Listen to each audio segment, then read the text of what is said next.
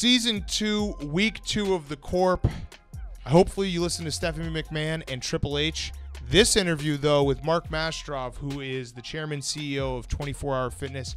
Great interview. Someone you might not know about. And that's kind of what we've been trying to do with Season 2 of the Corp. We're finding people maybe household names, and then people you don't know about and telling their stories, because a lot of people who listen to this are interested in business, maybe young people who want to get in the world of business, and hearing stories of entrepreneurs is always important. So Mark Mastrov, chairman, CEO of 24 Hour Fitness. He also is partial owner of the Kings. Fitness revolution. This is the weird thing, Arod, that I think our younger listeners, and I probably am the same way, don't realize is in the 90s, in the early 90s and the 80s, there were no gyms at every corner, right? That's right. It was completely different, and you had a guy like Mark Mastrov basically revolutionize the gym space. Do you remember the first gym that you had a membership to? Yeah, and it was probably like a Gold's Gym or something in Miami, right? Right. And, what's interesting about Mark Mastrov is he's been a great friend and a mentor of mine. But, he was doing what we consider cool today. Everyone wants to be in the space of health and wellness. He was doing it in the late 70s. Here's a guy that's built multiple billion-dollar companies from a $30,000 loan from his grandmother. And he took that, skipped business school, and said, I'm going to start with one gym, grew it to over almost 500 gyms, sold in 2008 for $1.8 billion to Ted Forsham before he passed, and now has gone on to do UFC. He just sold Crunch to TPG, the private equity group, and is doing partnerships with the NFL Fit, 49ers Fit, Cowboys Fit, and he is a serial entrepreneur, and I think you'll learn as many lessons from Mark Mastrov on this pod than any we've done before. Okay, so the question, I'm actually going to say it's the LinkedIn question, because LinkedIn's a great sponsor. Go check them out right now. You can go linkedin.com/thecorp. The question I ask in the start of every show, because I want to give people something a little different. Mark Mastrov, we talked to him about being a partial owner of the Kings. He was maybe looking to be a part of the Warriors ownership group. Alex Rodriguez, when are we owning a team? I own two teams. I own Swansea and the New Zealand Breakers. But when are you and I owning a baseball team? Seriously, though. Yeah. Are you going to ever do it? We own NRG Esports out of San Francisco. Doesn't count. Doesn't count. That's kind of humble. Yeah. I own a team. I don't even know what the name of them. The esports team as well out of New Zealand. Yeah. Don't know the name. But you own a fantasy football team. Also that. Yeah. But no, seriously, you in all seriousness, you have been linked to maybe being a partial owner of a baseball team. Do you ever think that you will want to do that? I think that can be a possibility. I've learned never to say never. And I've looked at several teams very quickly, and, things are very expensive right now. And I think when the opportunity comes, I'm going to have to devote 100% of my time to running a team. I don't think it's something that you can do part-time. And I think where I bring the most value is to oversee the business and the baseball operations and put an A-plus team around me to do that, and it takes a lot. It's not something you can do part-time. Okay, so when you do, because that sounded like a yes, we're getting headlines here. When you do own a team, can you hire me to just be, I'm not saying a coach, but kind of a general glue guy? Like, I'm just around, and I can hang out or not hang out. One of those guys. I feel like you need one. No. Okay. Well, that was a bet. I've just put a curse on your future team. You'll never win a World Series. Boom. You know the saying, Dan? They say, first time your fault, second time my fault. Yes. Okay, that's true. You got to run the Corp. You're doing great here. Yeah. I got to run the Corp. And maybe someday you'll soften on it and you'll realize, you know what, that is the glue. I do have a question for you. If you're like the sport icon follower of the world, right? You're Mr. Twitter and all of that. No one watches more sports than you. If you can own one team and you won the lottery for $10 billion, you can pay cash. And I say $10 billion because the Cowboys, they say now, are worth $10 billion. So I'm letting you cover the whole thing. From Cowboys to who would you? Oh, man, that's tough. I would close in 30 days. I would probably say, as much as I love football, I don't know how that would work out in the future. I mean, there are some people can say like, oh yeah, well we don't know what football is going to be in 30 years. I didn't ask you that. I said okay. Which team. I'm telling you, because my knee-jerk reaction is Chicago Bears. Ooh. But I think I would buy the Chicago Bulls and save the city of Chicago from what has gone on. I would hire Gar Forman and John Paxson just so I could fire them every single day. I'd hire them in the morning, fire them at night. That's interesting. And just do that all the time and just win back. Maybe bring Michael Jordan back in. Maybe he could play probably. Probably, right now. yeah, for sure. Have him play and do that whole thing. Win 15 championships. And what kind of owner will you be? Will you be on the court? Oh, hands on. I'd probably play. Like Robert Kraft, or even more involved? I'd go in and foul a couple times. Yeah. No, absolutely. I would be all. Listen, if you see Mark Cuban getting involved, I would really be involved. Okay, I'd be on the court. So there's my answer. Okay, Final good. answer. The Bears. And you would buy the Yankees. I mean, of course, but Hal would never sell it. I advise Hal. Hal's a great friend, and yeah, I mean the Yankees would be the ultimate for sure. Couldn't you just advise him to sell it? I think I just cracked the case there. That's right? good. And then you just swoop in like, hey, I have a buyer. I didn't go to college. You're thinking much faster than I am.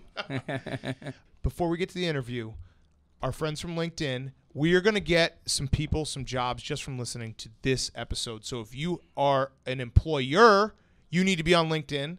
And if you're an employee or someone who's looking for a new job, you need to be on LinkedIn because we, Barstool Sports, have a bunch of job listings on LinkedIn. We're looking for candidates all the time. If you're not on there, we're not going to find you. You're never going to work here. And the Corp also.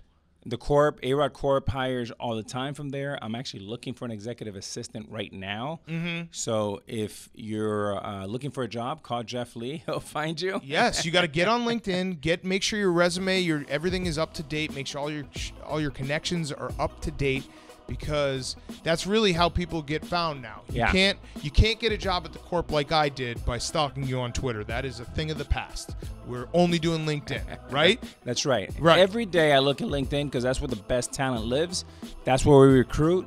LinkedIn is amazing. And that's a perfect way to put it, because if you own a business, if you're looking to hire and you're not on LinkedIn looking for candidates, you're not going to find the right candidates, because LinkedIn has so many people looking for jobs, over 600 million members. Visit LinkedIn to connect, learn, and grow as professionals and discover new job opportunities. Think about that. Think about 600 million people. You can hire someone from that pool. If you're not hiring from a huge pool, you're doing yourself a disservice. If you just hire the first guy who incessantly tweets at you randomly at 2 in the morning, you're doing yourself a disservice. So LinkedIn is a way to do it if you want to make sure your job post is up to date, gets in front of people you want to hire, people with the right hard and soft skills you're looking for.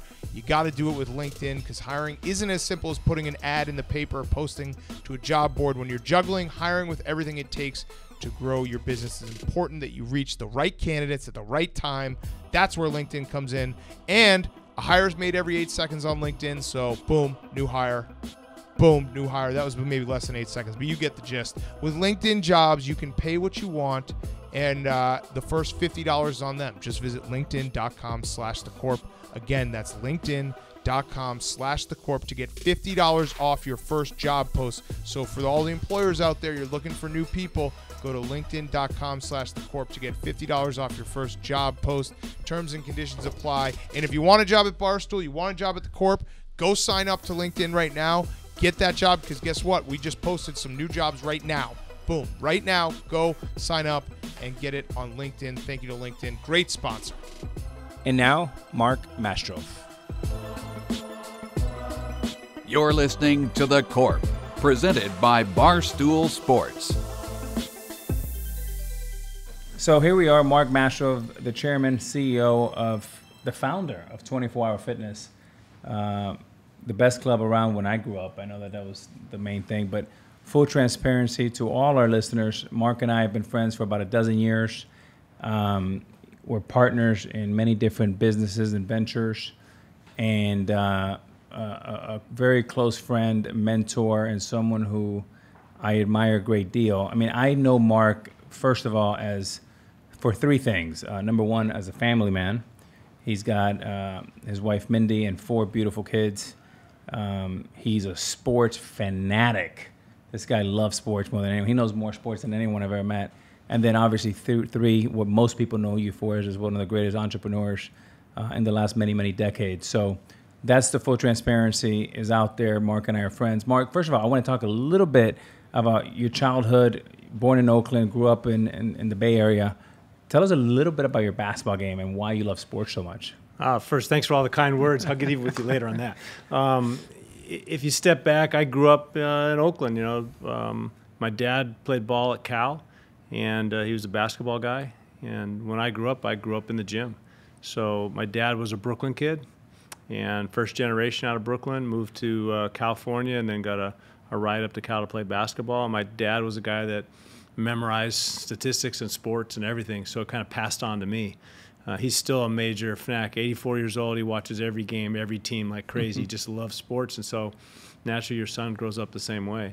And, we would sit there and look at stats and batting averages and, free throw percentages and scoring titles, and just always we're talking about the numbers.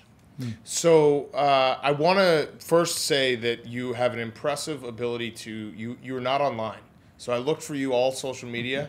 That actually kudos to you, because most people, if you Google them, you can find like every little thing they ate for the breakfast and what their house looks like, all that stuff. So with that, I would love to hear just a backstory of how 24-Hour Fitness started, and how you got it funded and what inspired you, and just kind of the backstory for our entire audience. Yeah, sure. So I'll try and make it like less than a couple minutes versus an Go hour, for as long as you want. Yeah, but I blew my knee out in college playing ball and rehabbed it. And when I rehabbed it, I remember the rehab guy told me you're going to have to continue to keep your legs strong and lift weights around your legs and support your knee for a long period of time. So when I graduated from college, I found this little gym near where I was living, and I walked in, and it was just getting ready to open, and I knew a kid that worked there I used to go to school with. And so he said, hey, you should work out here. So I went to buy a membership. I was pretty fit. The guy that owned the gym came over and grabbed me and says, hey, are you here for a trainer interview? And I'm like, no, I'm just here to buy a membership to stay in shape. He's like, well, look, I need trainers. Do you want a job here? I'm like, no, I got another job. He's like, well, look, work 8 hours a week, free membership. I was like, well, I don't have a lot of money, so free membership sounds good. So I took the 8-hour-a-week job. I'd work like 4 hours on Wednesday nights and 4 hours on the weekends while I had another job. And kind of fell in love with the business. It was fun. It was exciting. It was different. It was unique, and it was around health and wellness. Now, I had no idea how to train somebody, no clue. They gave you a book called The Novice Principles. You read that, and you were a certified trainer. And all I would do is probably blow out 400 million people's backs back in the day, I'm sure, the stuff that I was doing. 6 months into it, I'd kind of navigated different functions in the business. And the guy comes to me and says, hey, look, I'm selling the club. A guy wants to buy it. I'm moving to L.A. I want you to come to L.A. and come work with me down there. I said, I'm not full-time in this business. I got another job. I'm not interested in going to L.A. I'm just staying here. He says, well, I thought you'd say that the guy that is buying the club, he wants you to be the manager. I'm like, well, I appreciate that too, but I got another job. I don't really want to be the manager. So he introduced me to this guy, and we spent some time. He said, look, I want you to run the club. I said, I have another job. He said, I'll tell you, I'll make you a partner. And that got my attention. And he said, look, can you invest $15,000 at the time in this little gym? I didn't have $15,000. My mom and dad didn't, but my grandmother had a little bit of money. So I went to her and asked if I could borrow $15,000, and she let me.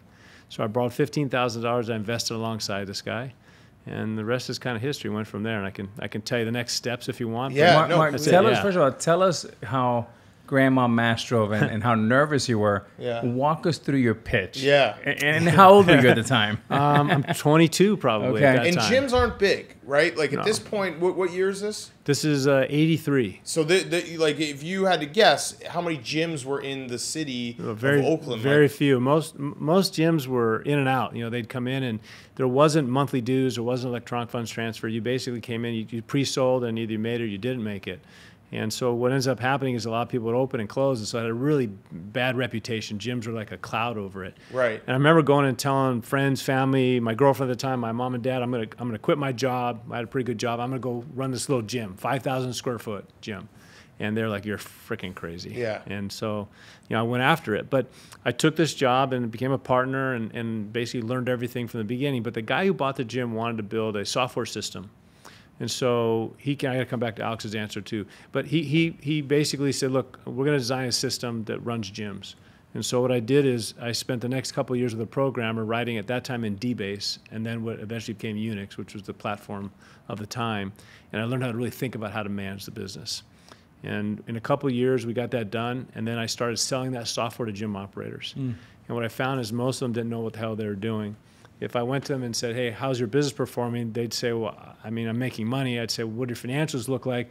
They would hand me their bank statements with their checks that had been cashed. They had no clue.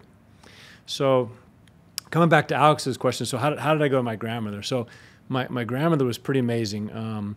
My grandfather passed away very young. He passed away at 59. And so I kind of almost, when I got out of college, was kind of helping my grandmother kind of keep her life together, managing what property they had owned, their home and their little businesses in Richmond and things that they had. And so I had a pretty good relationship with her. And so when I sat down with her, I was like I have this amazing opportunity, and I want to be an entrepreneur. I want to own my own business. It's a little early, but would you entrust me to borrow like $15,000? I really think this could be amazing. And she was like, 1 second, boom, you got it. No problem. Wow. I believe in you. Go get it. Make it happen. So she's the catalyst for allowing my dream to kind of come to the point of owning your own business at a very young age. I'd imagine you paid her back. Yeah, I paid her back with some nice interest. And she was very happy, but she was more happy for the success. Yeah. You know? And she didn't get to see the full success, but she got to see a lot of the early days, and we had a lot of fun. So you go from this 5,000 square foot gym, you're starting to work on the software behind it, how people run gyms. What's the next step? Where did you go from? I would imagine there's a next huge step that gets to 24-hour fitness. Yeah. So before that, yeah, Mark, sure. you told your sister. This is a great story because I know it, but I want you and our listeners to hear it just so you know how confident he was. Talking to his sister, to Mark's sister, she tells me, yeah, Mark, everyone's thinking about going to B school. Obviously, he was really good with business. So is he going to go to business school? And he told his sister, well, I'm not going to go to business school because I'm going to make my first $1 million before 30, so I need to get to work. Is that accurate? Yeah, it's probably. I mean, that was a goal. Like in the '80s, if you made $1 million, you thought you were pretty successful. Today, maybe you could put a down payment on a house with that.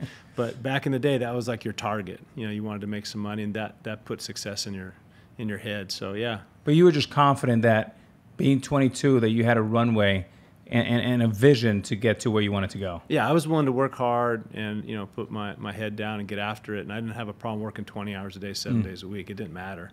You know, the tenacity you have in sports, right? Just like you. I mean, you spent every waking minute to the point where if you lifted your head up, you didn't even know anything other than baseball for a long time. And so anything you do in life, if you really give it 100% of your attention, all your time, energy, and effort, you're going to be successful.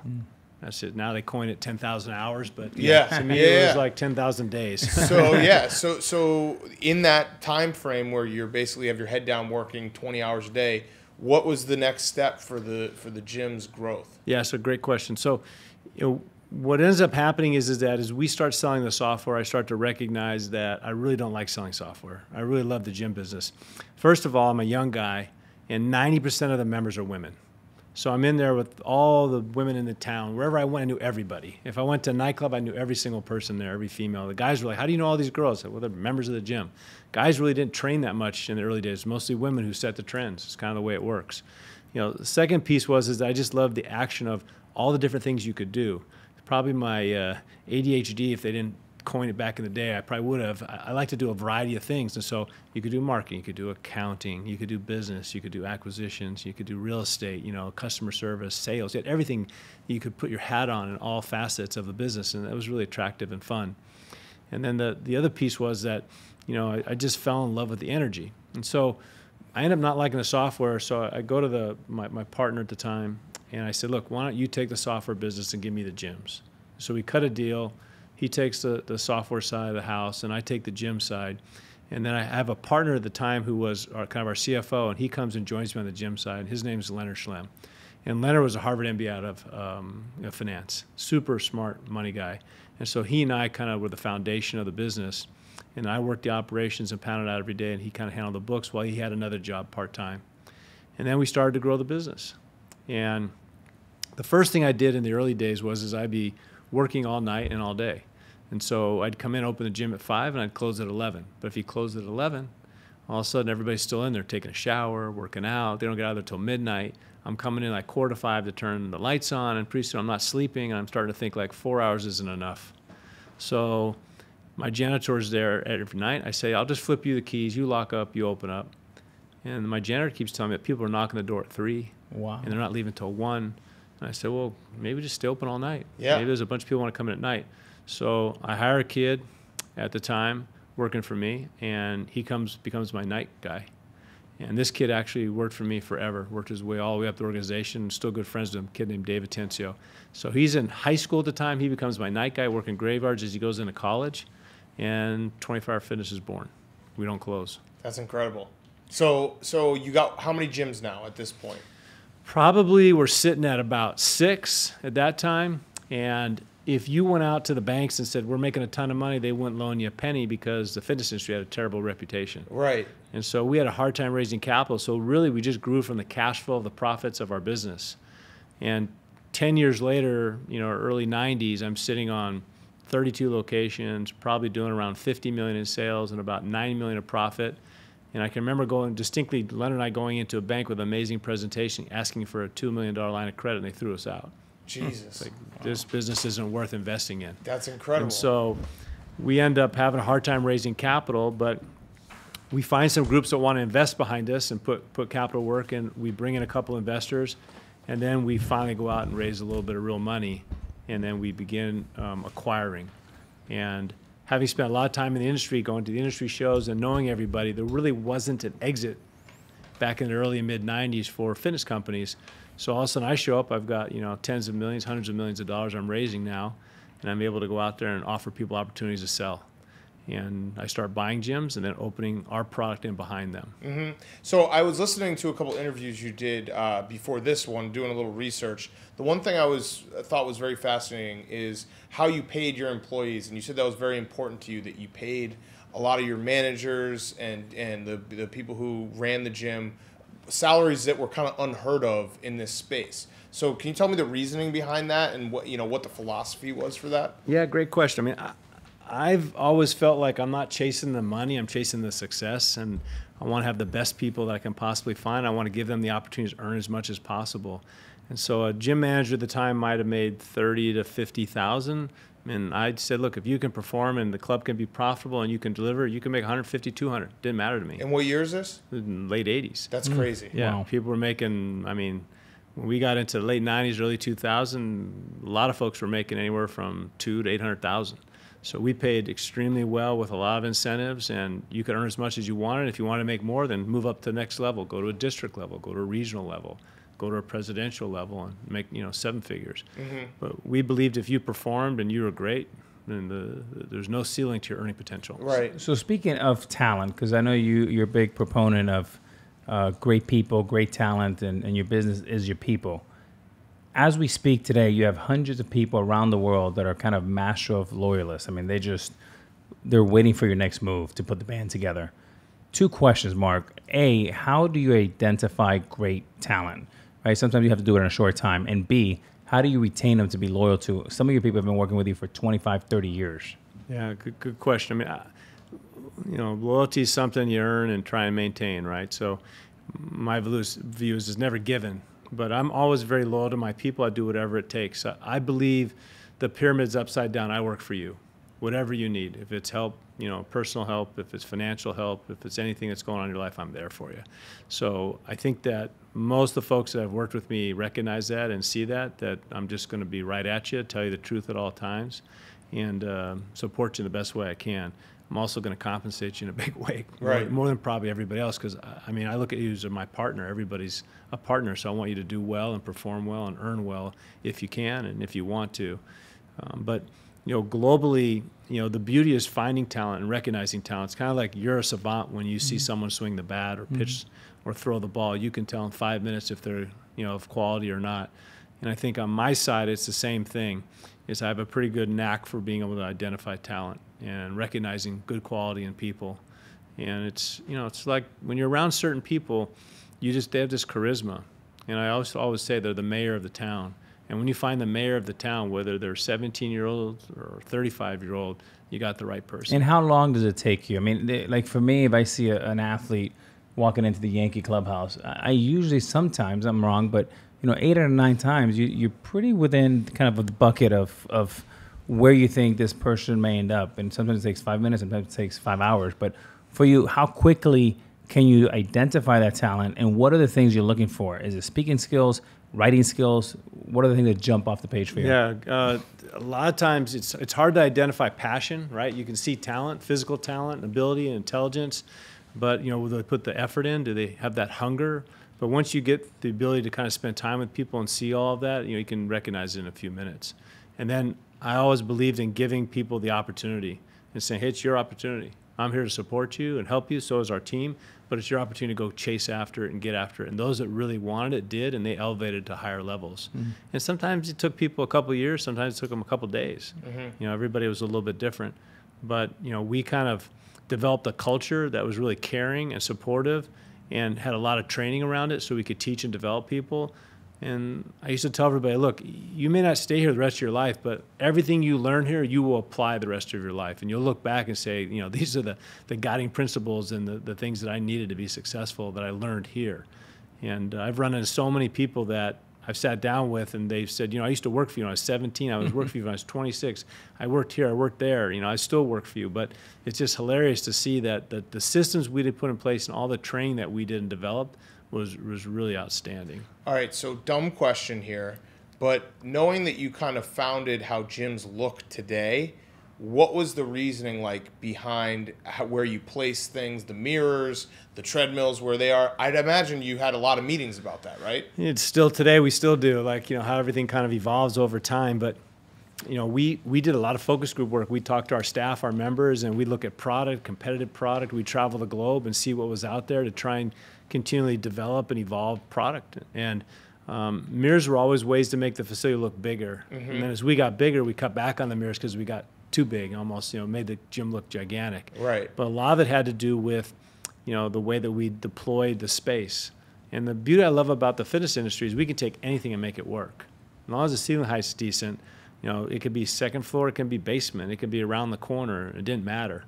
I remember we opened a gym near our office in San Ramon. We were based out there, and I had a space that was an old UPS, about 50,000 square feet. We put a mezzanine in for 20, so it was a 70,000 square foot box. Every single person on my team turned it down. Real estate guys, the president of the division, they said, it's a bad location, don't like it. And I just said, no, sorry guys, I'm overruling you all. It's my baby, and if you don't like it, I'll just buy it myself. So I put that gym in, we opened it up, and within 2 years it became the #1 gym in the company, and I think it was when I left. Wow. It just crushed it. That's crazy. And why? I lived out there. I knew that everybody would find us. Right. Didn't have to be on Main and Main. Right. But we had 400 car parks, and we had this monster facility and had great rent on it, and we just crushed it. So, Mark, you've taught me over the years that, while the gym business is a business, you always tell me that it's truly a real estate. It always comes down to the real estate, and you can't outrun a bad real estate deal. Can you tell us a little bit about that? Yeah, it's almost all retail is really, where you locate your facility, and does it have the staying power? Because generally you sign 10, 15-year leases, and so does the trade area move away from you? And then can you maintain and withstand? Do you have a good parking field? And competitively, are you in a good location where somebody can't cut off your trade area to the left and somebody to the right? So real estate, in our view, is always about 70% of success.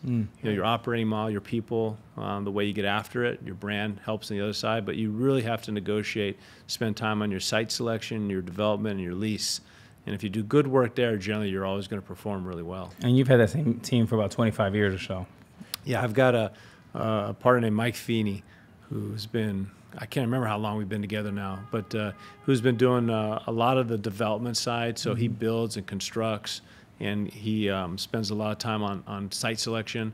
And then we've got good real estate people like Bill Otten, who and Bill's been working with me for probably 20 years now. And so he just knows what we like, and he canvasses the area and generally wills it down to the top 2 or 3 sites with a lot of logic behind it and facts. I heard you say that after about 10, 15 years, you like to move the gym. Why? That seems counterintuitive.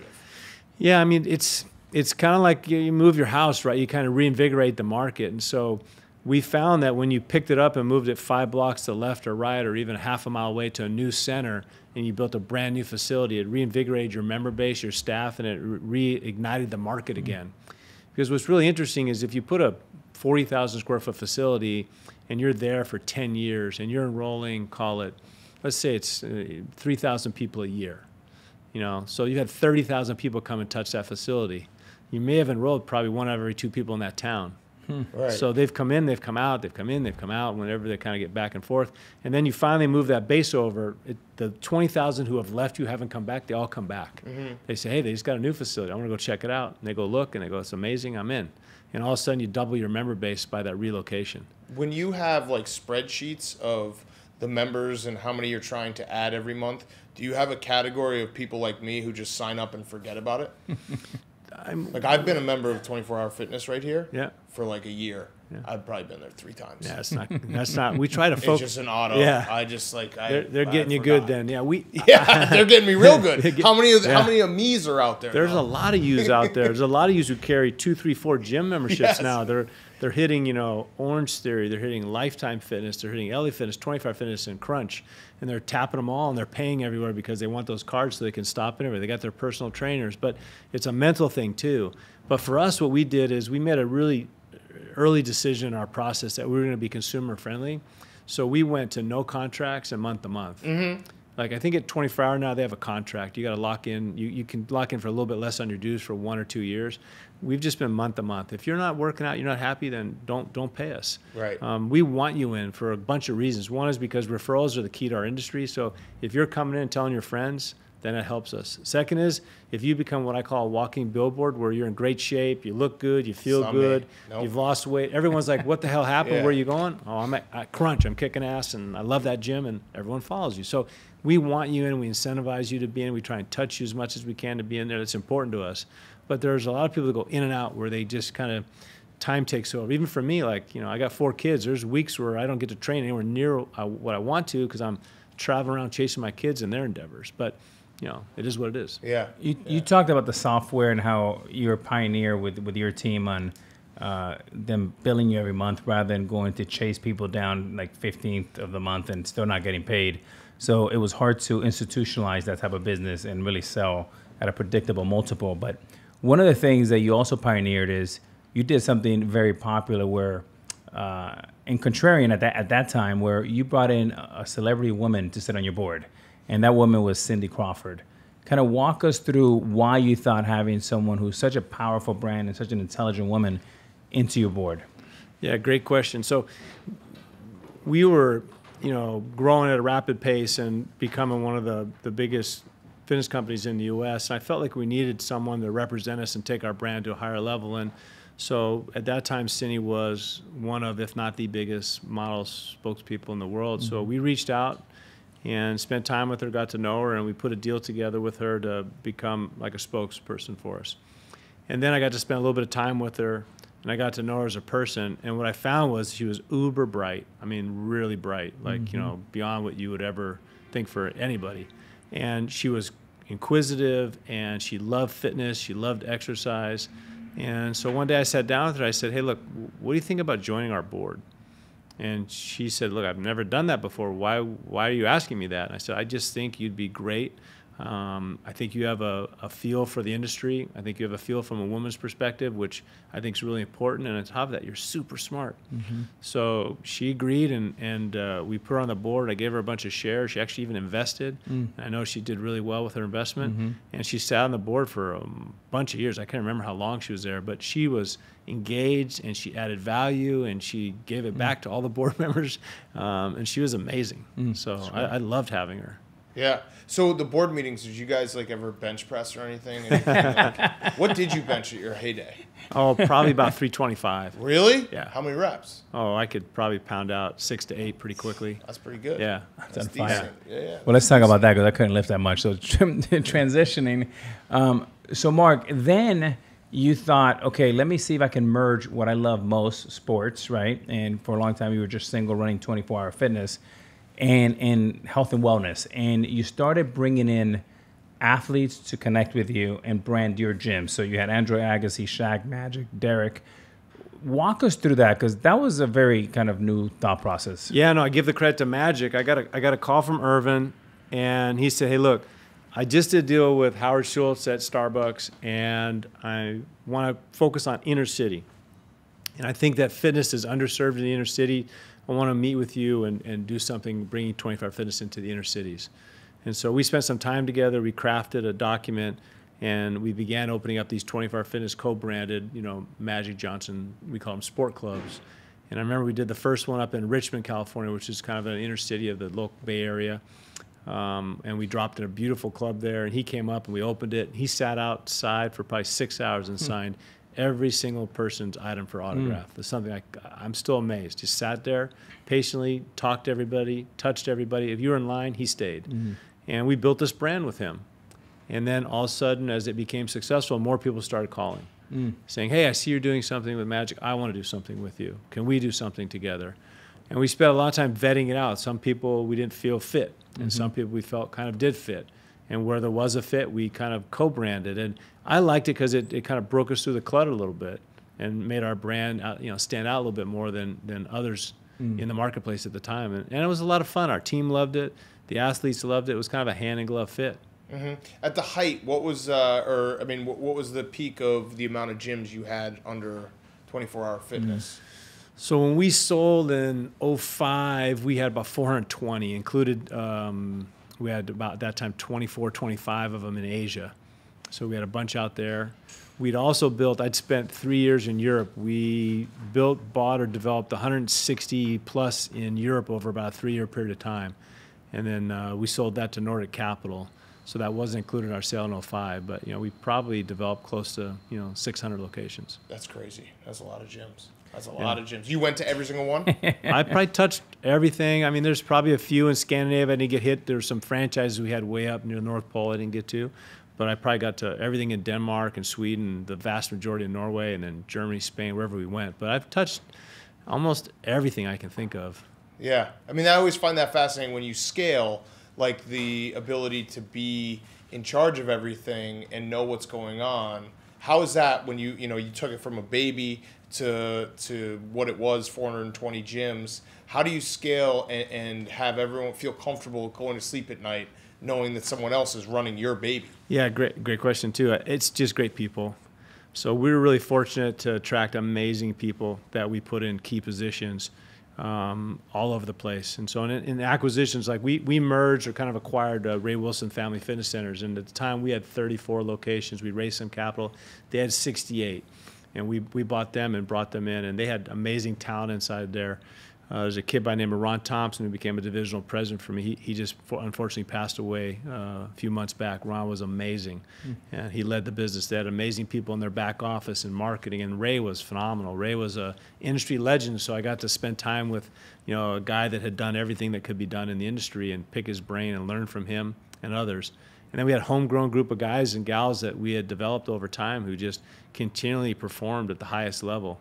And when you have great people, you go to bed every night feeling good, and if something happens during the night, you wake up and get after it. Yeah. So these new gyms that you have, the team-oriented gyms, those are genius, because I'm a dumb sports fan. I saw you have the 49ers, the Cowboys. You just opened the Bears one. Yeah, and I see it says "Train like a bear," and it's like, damn, I want to go work out there. That's speaking of you. Yeah, I want to go work out there and become a bear. That Bears Club, I mean, I haven't been in the final product because we just opened it today, but I'm telling you, that thing is unbelievable. Yeah. That location's crazy. So credit to you for basically, I don't want to say praying, but you did a good job of knowing all, like the crossover of dumb sports fans like me and people who want to work out and be like, man, I feel like a real football player. You just put turf out there. Yeah, just put the turf and all the tools. So you can do every team?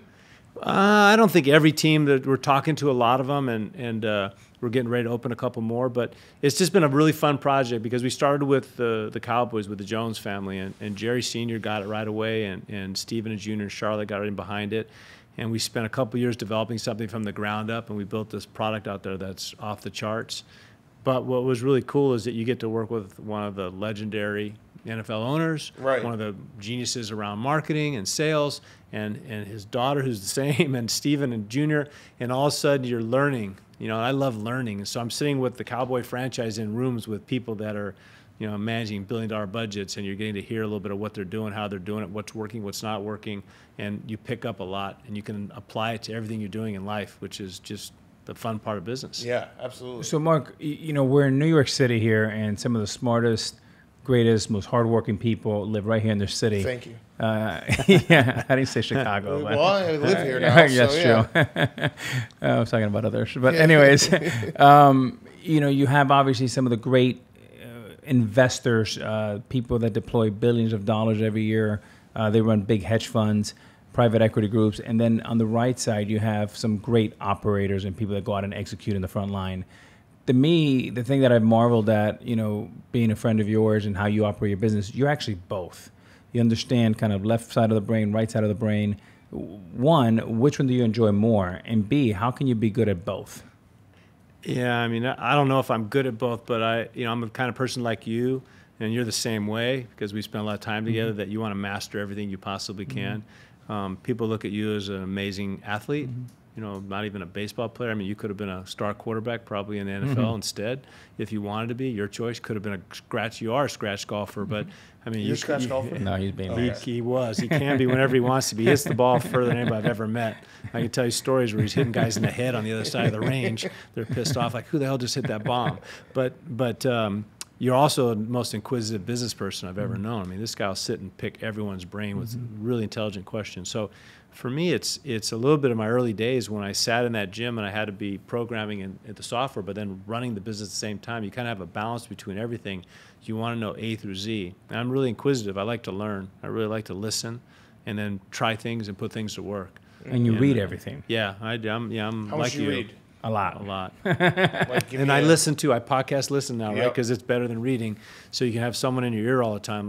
My wife loves podcasts. I mean, literally, I go up to the room and I'm talking to her for 10 minutes, and I realize she didn't hear a word I said because she's got the earphones in and she's listening on podcasts. Did you hear anything I said? She's like, what, you talking to me? I'm like, oh, God. You're like my kids now. Head down. I can't trust I'm even being heard. Yeah. But yeah, I've always been a voracious reader, and I just love knowledge. Yeah. I need to read more. That's on my list of things. And go to the gym. We'll fix that. Can we talk about the Kings real quick? So Yeah, you sure. are part of the ownership group for the Kings.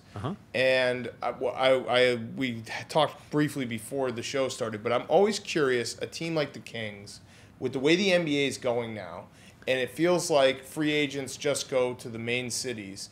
What is the plan for a team like the Kings that isn't in a major market, and how to compete? You guys had a great year. I mean, it was a bounce-back year. It felt like the Kings, they have a lot of young talent. But what's that next step? How do you guys take that next step? Yeah, it's a great question. I mean, I'll put the pressure on Vlade. I mean, he's got to recruit free agents that fit our system. And now that we signed Luke to come in and coach, I mean, everyone's like, oh, they're going to try and be the Warriors, but I don't know that we want to be the Warriors. Everyone tries to be the Warriors. Yeah. It's like, well, they have two of the best three-point shooters of all time. And you look at Houston right now. Houston looks like their system pretty good too. You got one guy who dominates the ball, and you got guys around him who are amazing like Chris Paul. But I think for us, we've got to find some kids that fit our system. We got to stay young. I think the NBA is a young man's game. I've always felt that. And then there's a few guys who break through long term. The Currys, the Durants, the Hardens, and others that can play for a long period of time. But you need to be young and vibrant, and you got to have guys that can shoot the three ball now. And you got to be long and athletic, and you got to be able to run the floor. So the game's changing, and in the years ahead, it's going to be a bunch of 7-footers that can shoot the three, run like up and down like Fox can run for us, and really get after it. But I think we're a couple pieces away. I think Vlade's doing a great job. I think the ownership group's really happy now, and I think next year, if we fill a couple pieces, we've got a pretty good chunk of free agency money on set aside.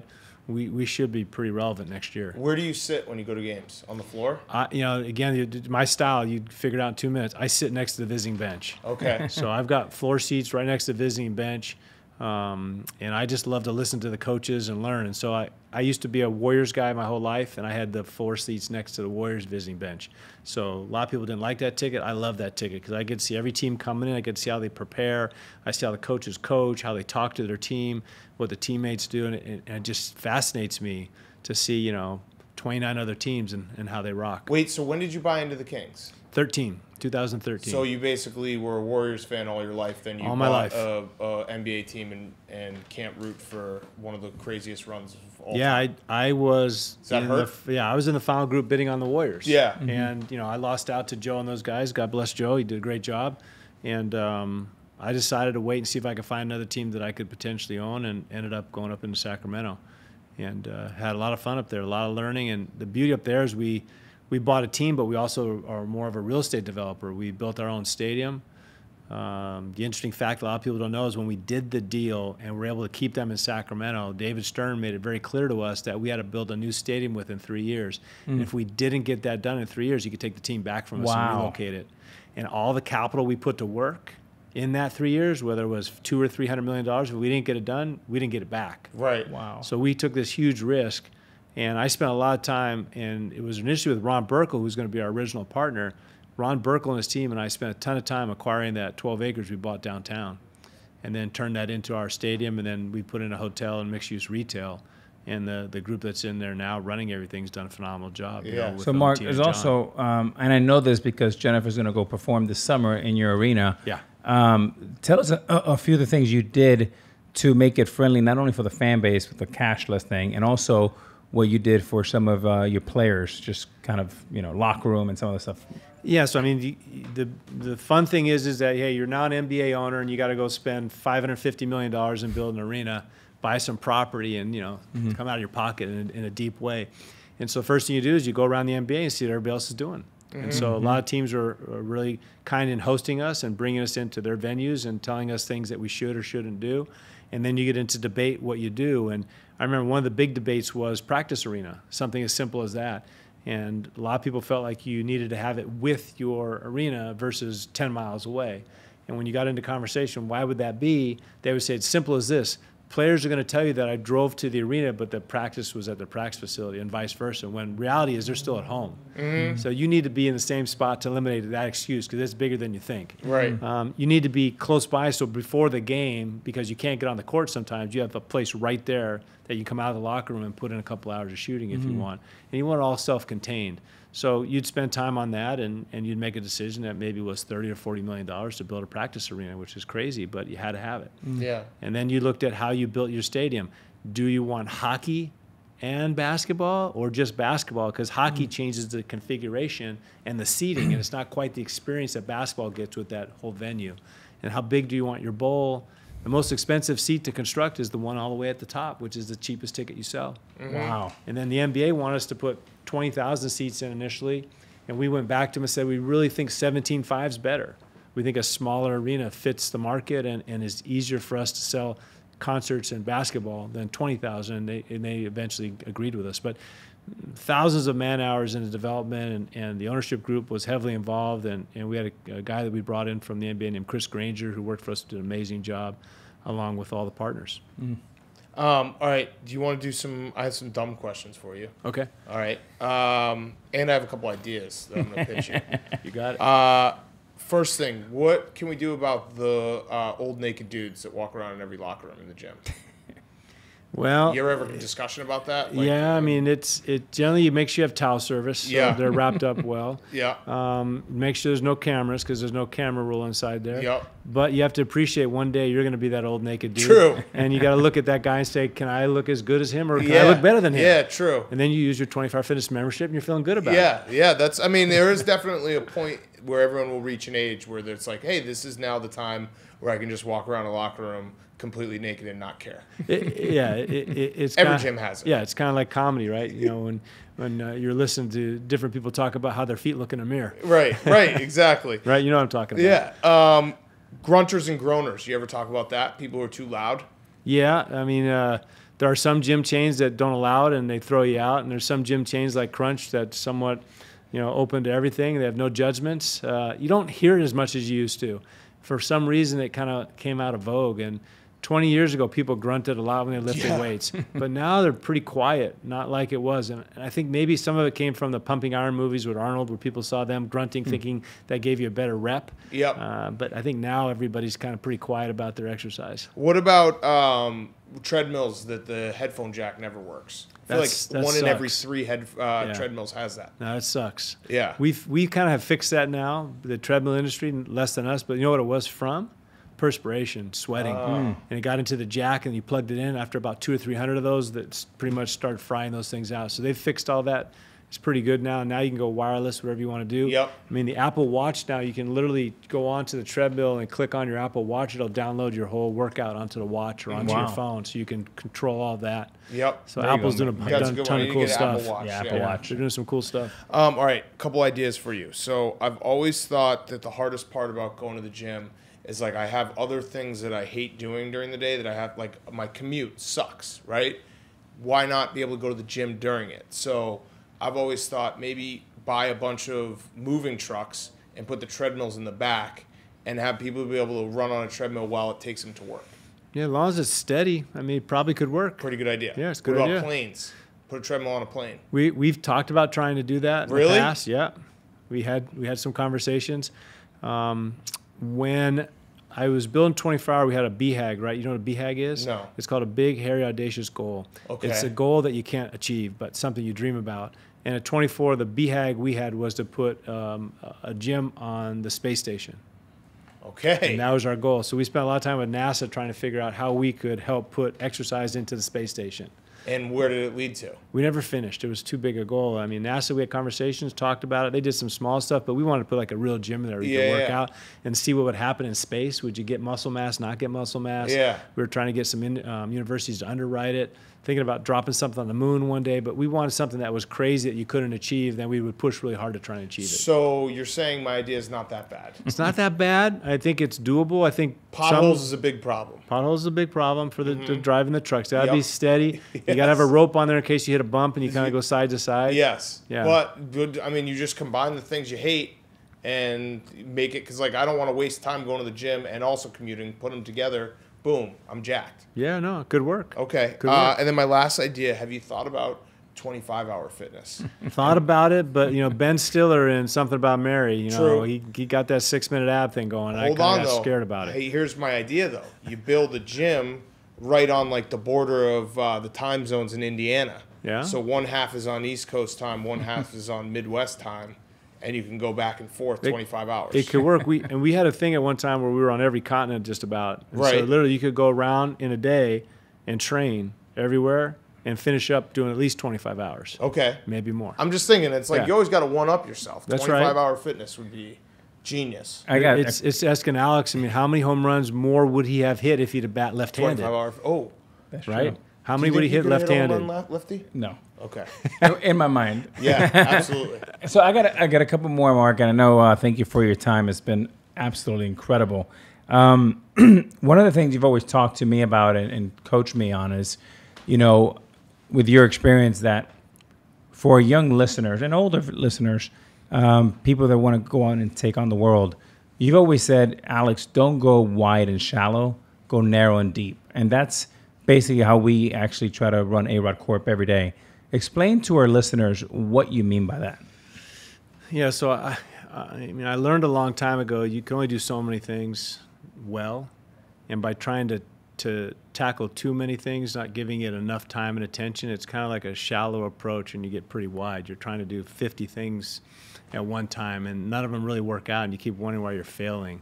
And then what you do is you step back and you realize that you're really good at 2 or 3 things and you just learn it all the way up and down the channel and you get it right. So you're narrow and deep and you're really focused and you're driven and you master it and then you perform. And you get really great at something, whether you use the 10-hour, 10,000 hour theory or 10 years, whatever you want to talk about, you really get great at it. And so my belief has always been do something really, really well, not something half-ass. Mm-hmm. And so I try not to get too wide, too shallow, and I've always felt like I'm narrow and deep, and I'm going to make people proud about what the work is that I'm doing and the work I'm doing with you, so we get it right. Now, some people have the ability to go really shallow and wide and perform, and there's a handful that can do it, but I'm just not one of those guys, and I haven't seen many that can. And for you and for others and for young people today, your brand is what you're all about, especially when you get into social media now. I mean, if you can put 500,000 people on your social media following list, you're probably making $1 million a year in endorsement deals. And if you can get to 2 or 3 million, you're making incredible money. In today's world, that may change, but in today's world. So your brand is really important. And the last thing you want to do is go out there and do something half-ass and destroy your brand in a minute. And after all you've done that good work, kind of been building it to the point it's at now. So I got to tell you, I mean, Big Cat, one of the things I can tell you from personal experience with dealing with Mark with so many things and being able to learn to him kind of parallel and together with him is whether he's doing these billion-dollar deals with the Sacramento Kings and building new stadiums or, selling, these companies like 24 Hour Fitness for almost $2 billion or doing a deal for $50,000 or $100,000. He goes after it the same exact way, tenacity, fierce, and also detailed-oriented, which has been a great learning experience for me as a young entrepreneur. Mark, I want to just shift real quick to baseball because that's, besides my family and my two beautiful girls, is my number one love is baseball. And if you were commissioner, I know what a big fan you are of baseball and you watch Sundays and you always give me great feedback. Commissioner for one day, what are the 2 or 3 things that you would do to kind of connect to the next generation and to grow the game domestically and globally? Yeah, great question. Well, first, I'd make you commissioner instead of me. That'd be a lot better answer than I'm going to give. But I do think that you can bring a lot of technology into everything that's going on today that kids want to sit there. I want to know before you come up to bat what you're thinking, what you're going to do, what pitch you might be looking for. I want to hear what the catcher's doing. I want to hear what the pitcher's doing. I want to know what's going on. And so I have a better understanding of the game within the game because once I had a chance to spend hours with you listening about how you think about baseball just turned my whole head sideways from the way I would look at it. So I really think it needs to be a little bit more interactive and a little bit more open. When the outfielder's out there, why is he moving into a certain position? Why is everybody shifting to the right? What's going on within the game? I want to hear from the players on the field in a big way. And then the other piece is I just want more fan involvement. I think that, like, even in basketball, but like baseball, I'd love to say, okay, it's a 3-2, and I'm going to ask the fans what pitch to throw, and they're all going to vote. It's going to be a slider, it's going to be a sinker, it's going to be a fastball, it's going to be up and in. What is it going to be? And I'm going to let the fans do it. That's dangerous. Yeah. Because I would go for it on every 4th down. That kind of stuff. Yeah. Yeah. You should. Never punt. Never punt. Never, ever punt. Yeah. But then the coach can say, hey, I didn't make the call. The fans did. Yeah, and it wasn't the right call. It was like Nick Saban. Did you see Nick Saban the other day? He had his spring game, and he let the media be the coaches. Wow. And his top team with Tua, I think they call it the white team, they lost. And so he came up to the podium and was like, hey, I want to ask you questions like you asked me. What the hell were you thinking? Why did you run that play? Oh, man. And I just think if you could take the game and make the game within the game a little bit easier for kids today to understand, because I have 3 boys. And my daughter, they all played baseball. My daughter even played baseball. And my first 2 boys fell out of love with it because of how slow it is. And they couldn't get over that hump because today everything's happening so fast. My third guy loves baseball. Something Alex did to him when he was 5 years old. He sat there and showed him how to swing the bat, and ever since then, he's just been locked. And he can is hit, a baseball kid. And he can hit. Yeah, he just loves baseball. But a lot of kids I see in our community just stop playing. Slows it down. So something has to happen to bring kids in to understand the game within the game would be something I would do. And then probably I'd say as commissioner, I'd say every ticket's free today. And everybody can come to the game for free and pack the stadiums. Like once a month or something? Once a month, and pack the stadiums, the upper bowls, whatever it is, and you'll make your money in your parking and your food and your beverage, and you'll create fans, and kids will want to come back and do all the things that you've been doing. So, I mean, I think baseball's improved dramatically, and I think it has a lot to do with the way that you explain baseball on the nights that you're on television for all of us. Thank you. It changes the game. And for me, sitting there, like almost every game you say something, I'm like, holy shit, I didn't know that. Just like when you did, I think it was Bryce Harper last year, and he was struggling at the plate, and you saw something in his mechanics and pointed out to him. The whole breathing thing. He went like 3 for 3. Like as soon as you told him, it's like just simple things like that none of us see or understand. Let's share it. Let's let the fans hear more. Certainly more sharing. You should be a manager someday, so I can live my dream of being a bench coach. If you own a team, I want to be one of those guys. Maybe Would you can hire me. No, just the guy who sits there and you just ask me every now and then, should I do this? And I'm just like, sure. He just says, pick up the phone and call in the lefty. Clubhouse guy, right? That's what we got to do. Let's aspire to do that. Spit seeds on TV for an hour, right? Yes, exactly. All right, Mark, thank you so much. My pleasure. Thanks for having me. Appreciate it. Good luck to the Kings. Thank you. Good luck to your esports team as well. Thank you. Yeah, we're crushing it right now. Yeah. We are crushing it. Yeah. Are you guys going for the I don't know anything about it. Well, we're young. NRG, we've got guys all over across the board, but our shock team is just on fire. Okay. So we're crushing it. We look good. Do you play? Great. I play with my sons, yeah. Okay. But I'm not good. They kick my ass, That's but okay. I enjoy it. Yeah, it's good. I mean, I play every now and then. And I get it's fun. absolutely killed. Well, it's Mark, fun. I'm excited for our listeners to hear this. I've been hearing it for over a dozen years. I am thrilled to have you on our podcast. Our listeners are going to love it. And listeners, if you get a chance to follow Mark, follow him, read about him. I cannot wait for you to write a business book. Get a Twitter account.